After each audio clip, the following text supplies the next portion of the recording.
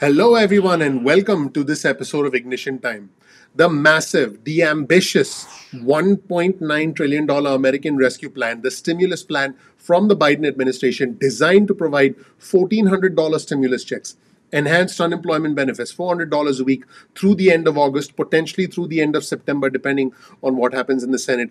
This entire plan misses the mark and fails the test. These aren't my words. These are the words of the US Chamber of Commerce Chief Policy Officer Neil Bradley. Now, I did do a video earlier on our channel talking about the initial comments from the US Chamber of Commerce, but in a brand new video, Neil Bradley spoke with CNBC and highlighted some of his misgivings about this $1.9 trillion stimulus plan. Now, keep in mind, the US Chamber of Commerce is an important organization. It represents many businesses, small businesses and large businesses that are donors to both the Republicans and the Democrats, and small businesses that are dependent on this stimulus. Small businesses for whom the Paycheck Protection Program is the difference between surviving and going out of business forever. Let's take a look at some of the comments from Neil Bradley. He starts by saying in this first segment that this package needs to be targeted. It needs to help those who need it. It shouldn't be providing money to everyone. And he says it needs to be more targeted and timely. And he says it needs to be revised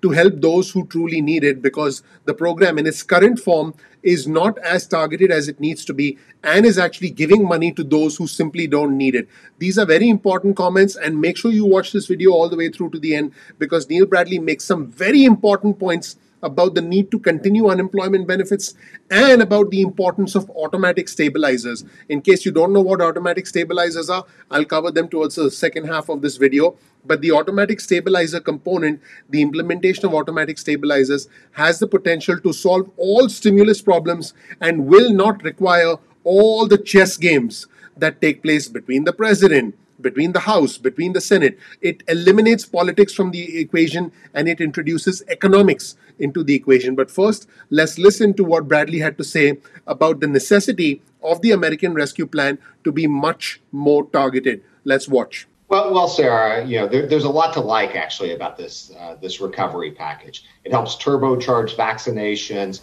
It's going to help get schools reopened, and so there's a lot to like about it. But we've said from the very beginning that it's important that any package be targeted and timely. Since this package was unveiled over a month ago, we've learned that American households have an extra $1 trillion in savings. We've learned that the majority of states have not suffered irreparable or significant revenue loss, which presents an opportunity to make sure that we revise this bill to target the aid where it's truly needed. So let's get this bill done, but let's get it done the right way by focusing precious taxpayer resources on the areas where it can make the most difference, not stick with the plan that was developed before we have the latest data. Now, the second segment of this video is very important. Neil says the plan as it's currently drafted sends money to states who are already collecting more revenue in 2020 relative to 2019. I will be releasing a video on our channel talking about the big myth about state revenue. Is your state broke? The truth is, some states are actually doing better in 2020 relative to 2019, and in case you're wondering why, I'll break down those reasons in another video. That's one reason for you to subscribe to our channel. Please subscribe and enable notifications. I think you're going to be quite shocked with some of the information that I'll be releasing that helps you better understand the country, the economy, and your money. Also, speaking of your money, Bradley talked about the importance of automatic stabilizers for unemployment benefits and stimulus checks. Now, what exactly is an automatic stabilizer? The way an automatic stabilizer works is that if there's a calamity in a given state, what that would mean is that the unemployment benefits in that state would go up. In other words, residents would get more money by way of unemployment benefits, and potentially the benefits could last longer. This is the phenomenon of automatic stabilizers, where as the economic need increases, the unemployment benefits or stimulus checks and other state measures actually kick in, because a lot of states actually have the money to be able to help their residents, because a lot of states have actually done quite well despite the grim financial picture, despite the financial disaster, despite the financial rout that was expected at the start of this pandemic. This is a very interesting segment from Bradley. Let's take a look at what the Chief Policy Officer of the US Chamber of Commerce had to say about the fact that states have more money than we think they have, and about the need for automatic stabilizers as opposed to political shenanigans in future stimulus. Let's roll the tape and watch. We don't have to use all of it if it turns out too big, but what's the risk, I guess, Neil? Well, what are you guys worried about? That's actually the problem, Sarah, is that the bill as currently drafted does use all of it, whether it's needed or not. So as currently drafted, it's going to send money to some states who actually have had year-over-year revenue increases, even amidst the pandemic. And so this is the time where we can actually make some smart policy decisions to focus the resources. This is a false choice between doing nothing and doing everything that's currently on the piece of paper pending before the Senate. We can make smart policy decisions to target the money where it's needed.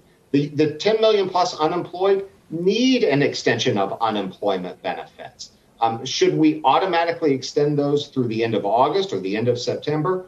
Or should the extension be tied to the unemployment rates in the states, phasing them out as we get more Americans back to work? Those are kind of the targeted smart policy decisions that, frankly, are too often missing in the political debates in Washington. But if we're serious about confronting the pandemic, if we're serious about being responsible with taxpayer dollars, are the decisions that need to be made. And the thing is Republicans and Democrats are saying that. So you're already hearing from a lot of Senate Democrats who are saying, hey, let's tweak this bill to make sure that we're focused on getting the resources where they're needed. That's exactly what we're saying at the U.S. Chamber. Those were very interesting comments. And guess what? Bradley isn't done. He said that policy is done in an incorrect way if we take a large number and then we backdoor policy into a number that is overshot. In other words, he said, hey, if you choose a big number and then you try and create policy around it, you're always going to make bad decisions. What he said was that we have a bad habit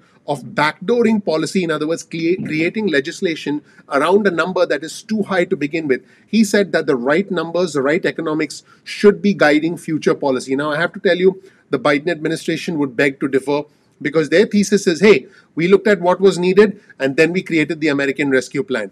Regardless, let's listen to what Bradley had to say about the size of the American Rescue Plan and whether it is an overblown, whether it is a plan that is large and unnecessary. Let's roll the tape and watch. Yeah, we've gotten into a bad habit here in that we've decided on what the number should be, and then we're backdooring the policy into the number. The right way to do this is to figure out what the real needs are and let that drive where the number is.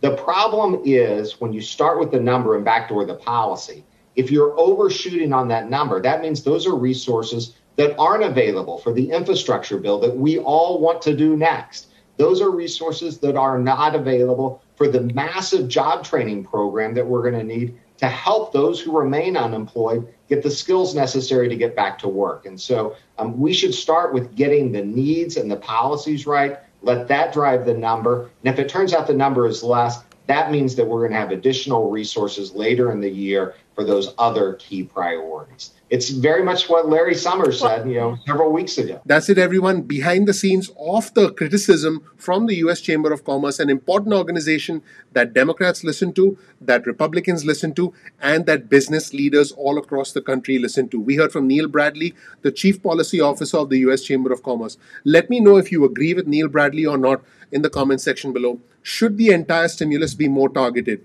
We know that many of our fellow Americans have lost their jobs permanently and need quick cash now. You need money to pay your bills. You need money to be able to put food on the table. So let me know whether you agree with the comments from the US Chamber of Commerce. Thank you so much for watching. Please click like, please subscribe, please enable notifications. I would really appreciate that. That helps out the YouTube algorithm. I can tell you when Neil Bradley watches the Ignition Time channel, he clicks the like button as well. So it wouldn't hurt you to click the like button. A single action from you would mean a lot to me. You clicking the like button for me is like it's raining money for me. It makes me super happy.